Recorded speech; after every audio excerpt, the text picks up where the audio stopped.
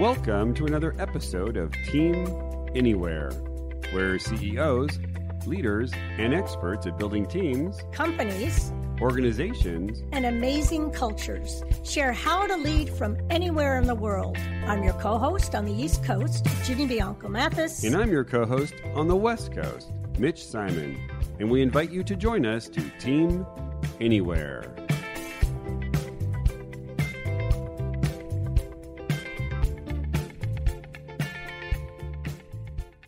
Is the Great Resignation a result of your employees' inability to stay interested, or a result of your leadership inability to show interest?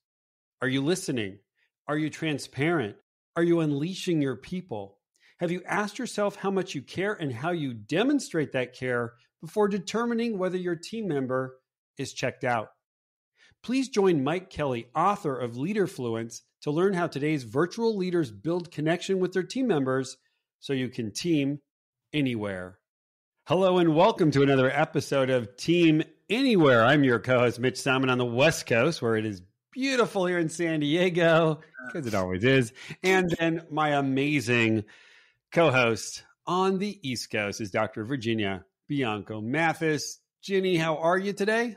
Oh, I am great. I wish I had your wonderful weather over here in rainy Washington, D.C., but we'll make this work.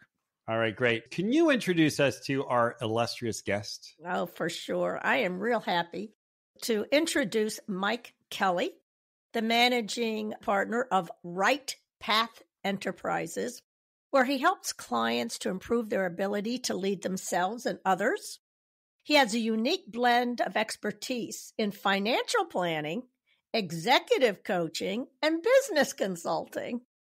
The three legs of a perfect stool, right, Mike? Mike gleaned his expertise through an MBA and through many senior roles with Macy's and Michelin, names that we all know. And he's also the author of a new book that we want to get into, Leaderfluence. And we're thrilled to have you.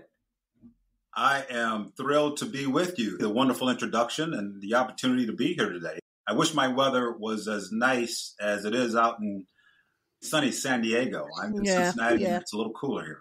Yes, as we go across the country, for sure. Well, you have an interesting combination of skills as a financial planner and then also executive coach and leader.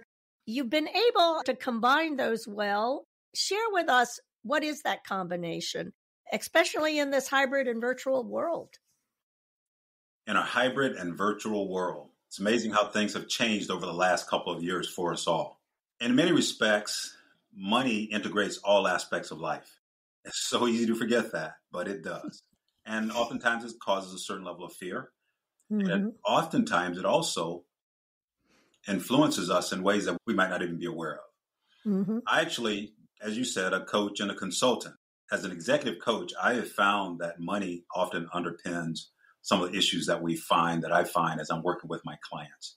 Either they are afraid, they are distracted, and they are not leading in a way that is a good indicator of what they're capable of doing because of money. Either they're spending too much, they don't know what they have, and as a result of that, they are operating out of fear and distracted at work. So for me, I realized that over the years as an executive, and I decided to become a certified financial planner. And just a quick story on how that has worked for me. I have a client, she's an executive, very talented person, very skilled, unique skill set, working in a job that she loved. Mm-hmm. She reached out to me for a financial plan.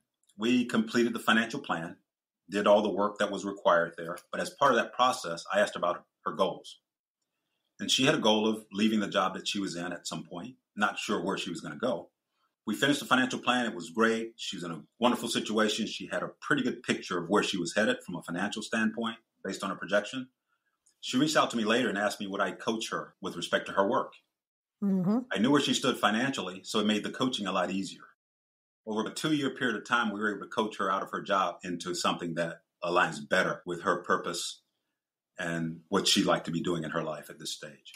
Yes. That is just one example of how it's worked together.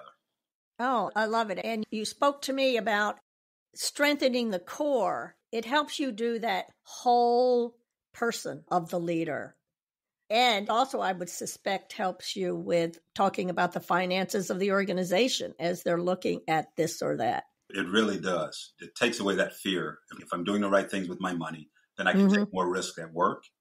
Then maybe I can challenge the status quo. Maybe I can be a little bit more innovative, creative, and fail, understanding that I'm okay if it doesn't work out. I love that. That's another thing that I found that getting with entrepreneurs, right? Entrepreneurs, that would definitely. Absolutely. And also people working in organizations. Yeah. You're more courageous and you have more joy in your work. Yes. All right. So now you're going to move on. And you were working with many big companies in your past that brought you to this place. What were you learning by experiencing all those leaders that then led you to writing your book, Leaderfluence? And by the way, is that how you pronounce it? You're the writer of the book. That is exactly how I pronounce it. All right. Terrific. Okay. Yes. Secrets of leadership, essential to effectively leading yourself and positively influencing others. My own story actually led me to writing a book. And my story entailed hitting a wall at one point in my career at Michelin. I was working hard on my job and I was working on myself. And I burnt myself out. It wasn't good.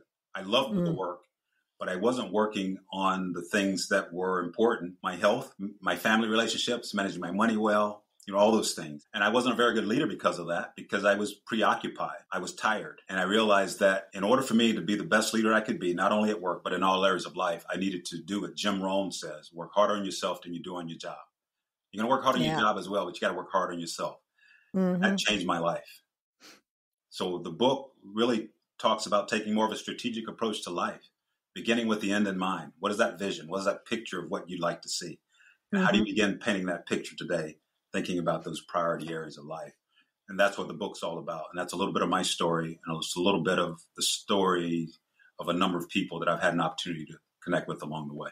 But then you extend that, and how do you then positively influence others?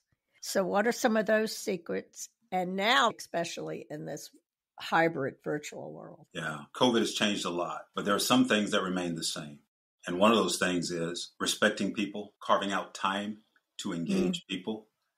And when you're with people, being with them, listening with energy and emotion, which is something that I found to be so important. And virtually certainly makes it hard when you are online, your virtual, digital type of interactions. But if you're authentic, in my opinion, that actually converts. So really caring and the listening piece is a very important piece of this whole puzzle. But to listen, you've got to have control of your time. Because when you start listening to people, it does take time. Yeah. But the rewards can be tremendous because you get to know them.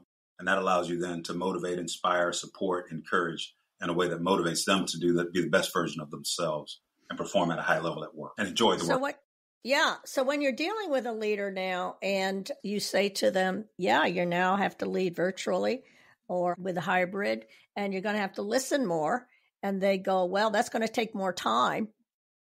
How do you convince them to take that journey? We start by getting feedback on how things are working now. What is getting in the way of you listening well? What are people saying? I take them through a series of assessments. We get feedback from those assessments. Then I talk to people around them to hear what people are saying. And that story, that information that we get is real. This is how it is showing up. And when people really understand how they're impacting others, it tends to get their attention. Then they're willing to plan and take steps necessary to change behavior. Because most of us are good people. We want to do what's right. But you got to get clear on what the current state is before you can move forward. And that's where we spend the bulk of our time, especially early on in my engagements with people. Mike, what does get in the way of people listening well? What has been your experience? Virtually, making sure that you are not distracted, making sure that your phone is off, making sure that you are looking at people, looking at the camera lens, making sure that you are engaged. So you're actively asking questions, paraphrasing. Those types of things to me are really important, and bringing energy and emotion, active listening. And you can do that even on a virtual call. I love what you're saying. And those of us that have been in the field a long time have been saying this forever. So the leader can sit there and go, okay, yeah, all right. How do you help the leader actually start doing it? Well, you help the leader actually start doing it by building a plan. Everyone's different. But some people, you have to actually develop steps that you should take when you're with someone in order for you to really be effective. And if you are on a call with multiple people, allow someone to serve as an accountability partner at the end of the call, at the end of the meeting. How did you do with this or that? Accountability, feedback is a gift, and it's something that we all need. And I find that's one of the great ways to improve my ability to listen, be involved, be engaged, and to make an impact in meetings. I like that concept of building in an accountability partner. So we're going into this meeting. I'm going to try these 3 things. I'm going to ask you for feedback at the end. That is incredibly powerful. Convincing some leaders to do that, sometimes they'll let me do it as their coach for a little bit, which now, quite frankly, is easier, right? If it's virtual. Because no one would even know you're there, and you could come back and give that person feedback. The question on feedback, especially in this environment. So, Mike, let's just pretend it's a real situation. You might be my leader for about a year or 2, and I might never have met you before in person. What type of feedback do you give such that I know that you truly care? Some people would say you should be kind, you should be compassionate, you should be rigorous. How do I know that you really care about me? What type of feedback and how do you give it so that I know that this leader on the other side of the world or in Cincinnati actually does care about me? Well, it takes creating an environment where people are comfortable with you. And with a new leader, that's hard. So number one, you invest the time, in my opinion. A couple of things you can do. You invest the time up front in getting to know people. And coming in new, that's a great opportunity to schedule meetings, just to touch base with people, to ask them questions and to listen. Once you build those relationships, it's much easier to get feedback. One of the things that is challenging is providing feedback to someone and you don't know them. Yeah. Right away, they resist. Yeah. So investing time in getting to know people, and I consider it a true investment, makes it easier when you have to tell them things that can be helpful to them.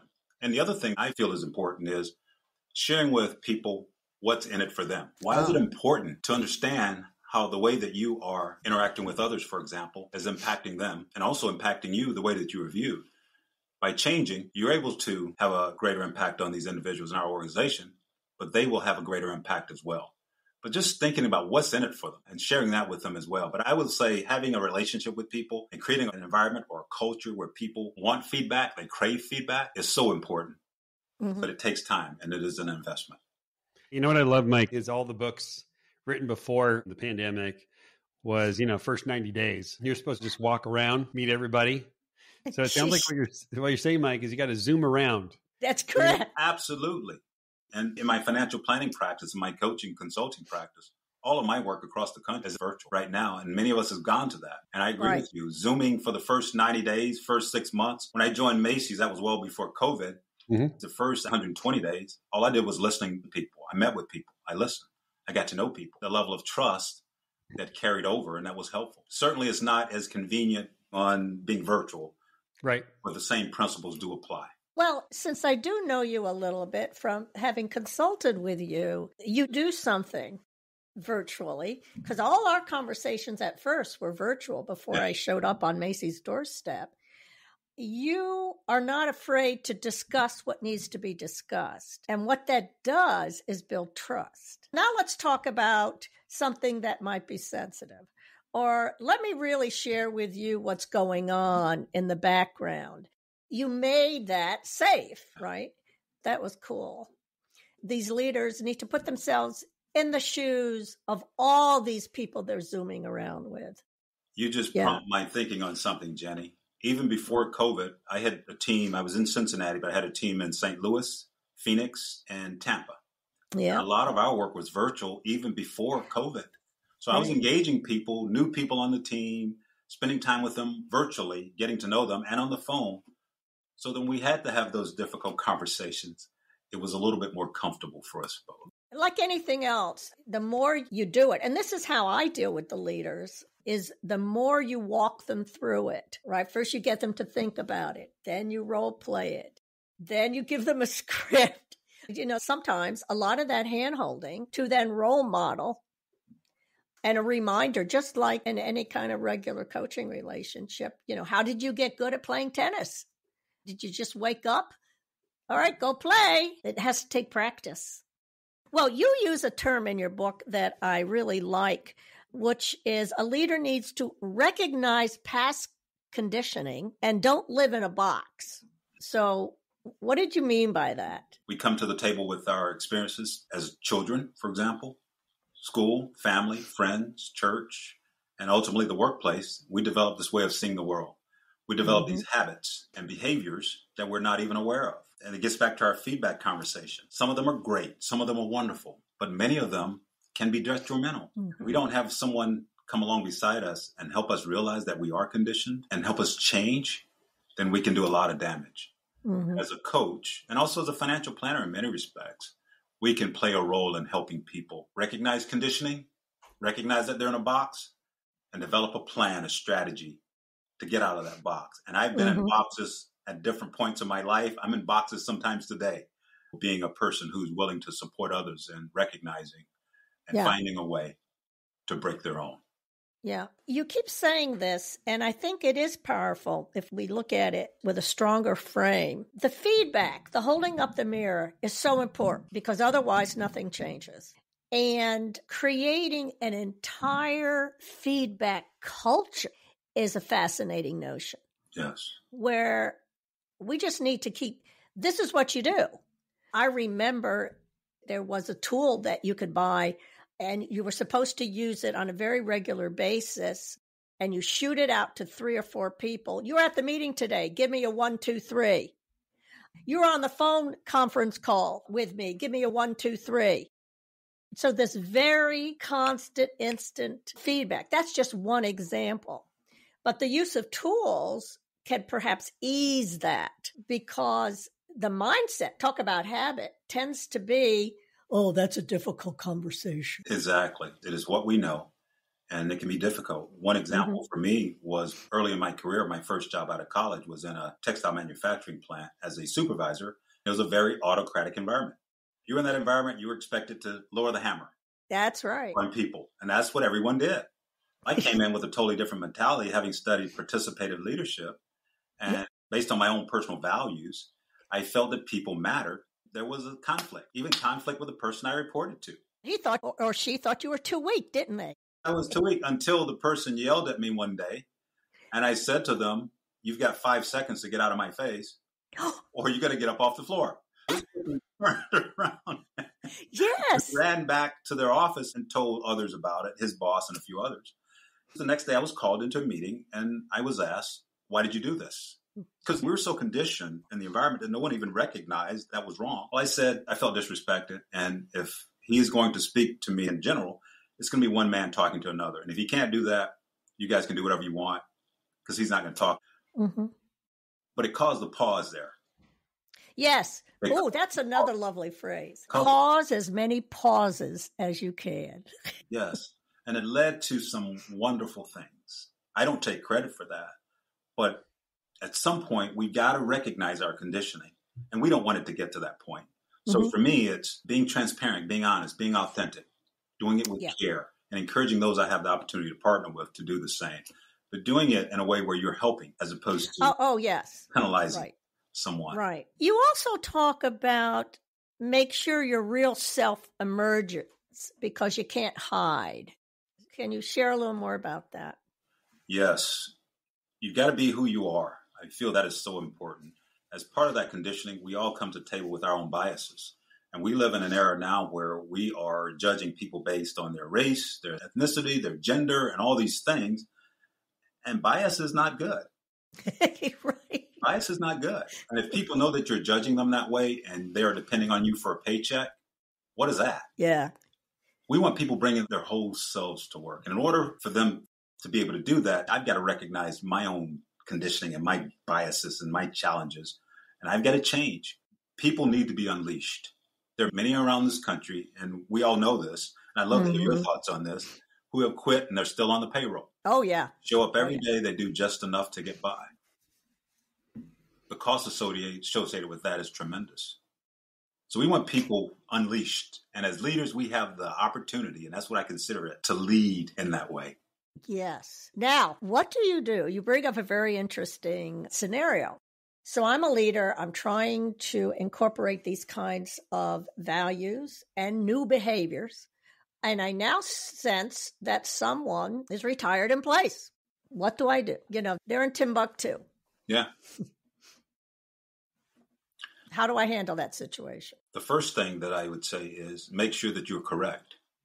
Because your judgment could not be correct, especially with the distance thing. Yeah. So you want to do some investigative work, and that might require assessing the person's performance by having conversations with this individual virtually or over the phone, engaging people who are around this individual, taking a look at the results that this individual is producing. Right. If all of that then comes back to say, okay, this person has really checked out. There we go. Much better word. Then you have enough information to begin the process of having counseling or coaching conversations with the individual around what you're seeing and hearing. Right. But number one, we have to start with making sure that my assessment is right. I've been known to make the wrong assessments, and being virtual is easy to do. That's our point. And then that may also lead to other infrastructures that need to be put in place for connection and engagement. Right. And also, Jenny, there may be opportunities to get feedback from this individual on things that I could do as a leader to better engage them. Oh, there you go. I think you hit the nail on the head on that one. Oh, I love that.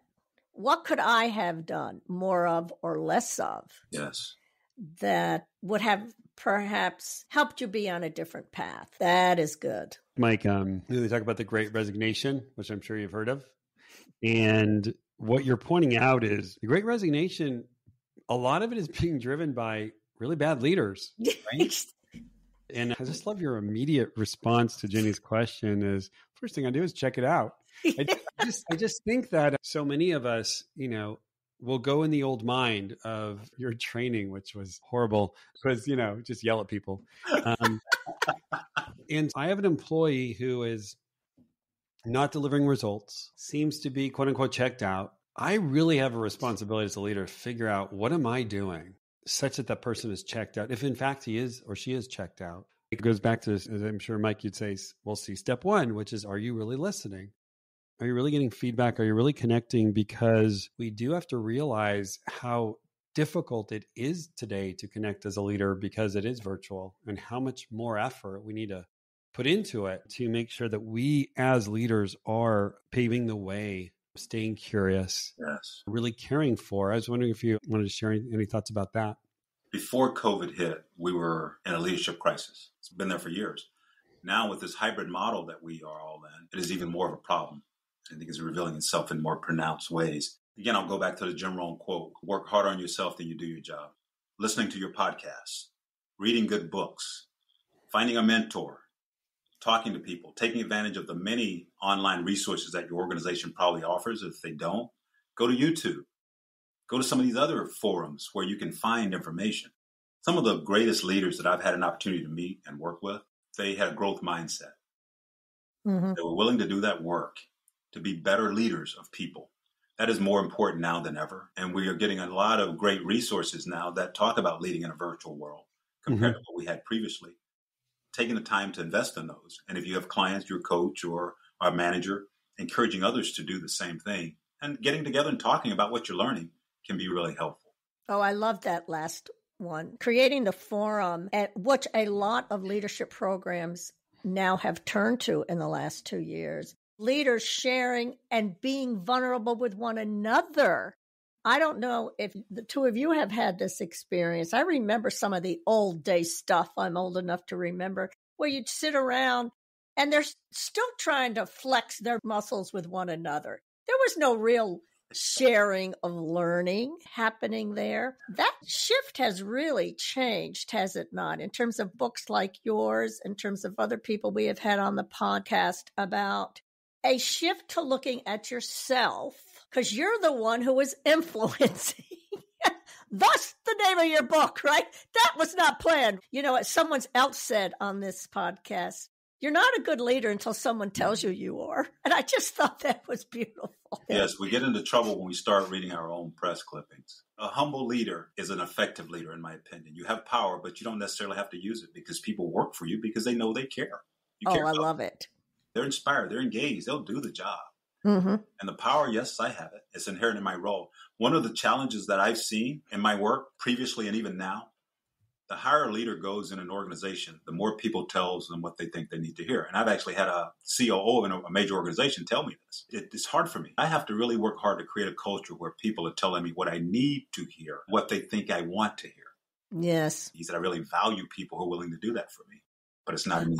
I like that. It's a crucial twist, is it not? Hey, I'm a leader, right? Okay, I like this. I want this. But they won't tell me the truth now. Okay, so what are some things now you're going to have to do? That helps a slightly different lens to help them get to that point. One of those things was being transparent. I have failed. I struggle in this area, and I need your help. There you go. I need your help. I need your help.